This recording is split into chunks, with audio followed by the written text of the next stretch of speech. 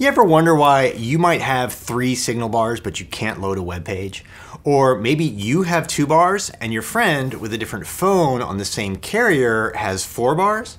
Well, here's how to use a hidden app on your iPhone called Field Test to see your true signal strength. Because you can't trust the bars. The bars are bullshit. The signal bars on your phone are mostly just arbitrary. Yeah, more bars should equal a stronger signal, but there are no standards for how strong or clear of a signal equals how many bars.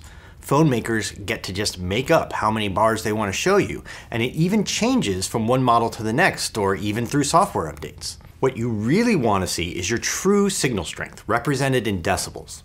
And there's a hidden service app on your iPhone called Field Test that can show it to you.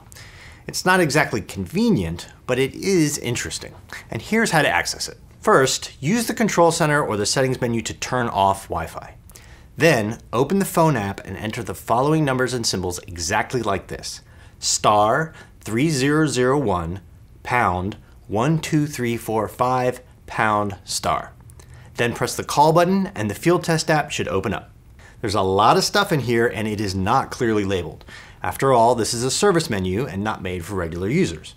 To find your signal strength, tap on the LTE menu. Then select Serving Cell Measure. This will take you to a page full of data, and every few seconds it'll keep changing, so it's a little hard to follow. You're looking for the line RCRP0. It stands for Reference Signal Received Power.